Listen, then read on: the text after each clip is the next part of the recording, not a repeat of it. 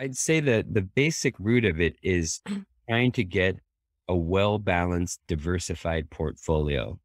There's a lot of ways to think about that. Typically, when you hear people in the industry talking about a diversified, balanced portfolio, they're talking about the dollars. The classic example is what's called a 60% stock, 40% bond portfolio. And when somebody says that, they're talking about 60% of the dollars in the portfolio being in stocks and 40% of the dollars being in bonds. One of the problems with that is that doesn't focus on risk, which is the piece of a portfolio that you really ought to be focusing on diversifying. In a 60-40 stock bond portfolio, as an example, when you do that by dollars, the risk is still about 90% in stocks in a portfolio like that. And I think most people don't realize that. And the reason for that is that stocks are about 5 times as risky as bonds.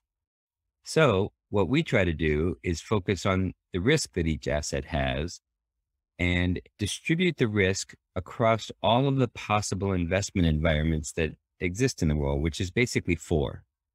And when you do that, you don't have to guess about when inflation is going to be difficult or when inflation is going to be a tailwind and dropping. At the same time, you don't have to worry about whether the economy is going to grow next year or we're headed into a recession.